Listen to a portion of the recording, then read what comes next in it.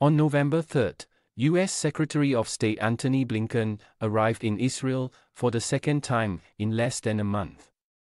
Blinken's visit was seen as an attempt to broker a temporary ceasefire to allow for humanitarian aid to flow into the Gaza Strip. However, his efforts were rebuffed by Israeli Prime Minister Benjamin Netanyahu. Blinken came to Israel carrying a message from President Joe Biden for a temporary ceasefire to address the humanitarian crisis and pave the way for the release of hostages.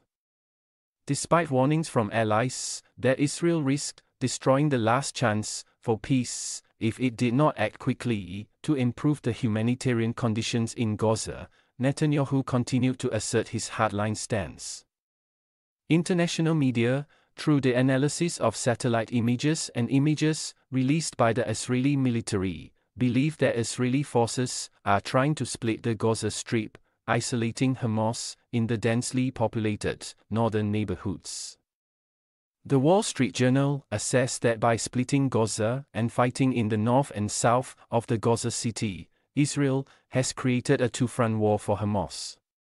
However, it also means that the Israeli military will have to fight in the difficult urban terrain in northern Gaza. Hamas fighters have used anti-tank missiles to target Israeli tanks and armored personnel carriers as Israeli ground forces advance into the suburbs of Gaza City. The Israeli military is believed to be focusing on finding entrances to the Hamas-used network of tunnels and trying to take out Hamas fighters. Israel has used robots and explosives to collapse tunnels and detonate landmines.